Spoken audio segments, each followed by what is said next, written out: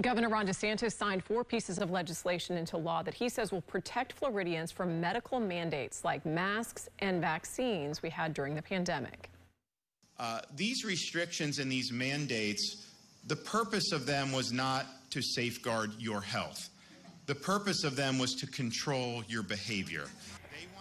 The governor also says the new laws will empower doctors. Critics, however, say the new laws will deny medical treatments for some people.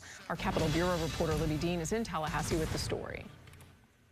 People who support this bill say it's all about medical providers' First Amendment rights. But Democrats say that's exactly what the problem is here. This gives doctors the ability to discriminate against certain patients. The governor Thursday writing a prescription he calls freedom. All in all, we set out to prescribe freedom in Florida. The medical conscience law gives healthcare providers and insurers new rights, including the ability to opt out of participation or payment for certain healthcare services on the basis of personal objections. And we want our physicians practicing evidence-based medicine.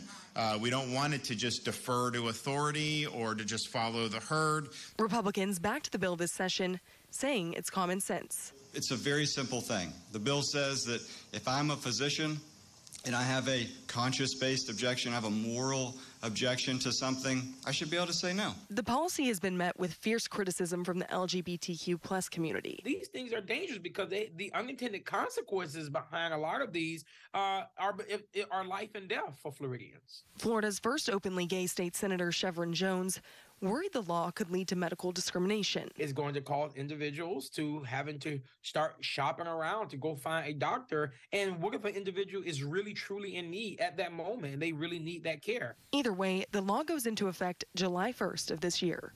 Now, the governor signing off on this today obviously makes this law, but critics have raised some serious constitutionality concerns, so the final stop for this may be in court. That's all from the Capitol. I'm Libby Dean, 8 on your side.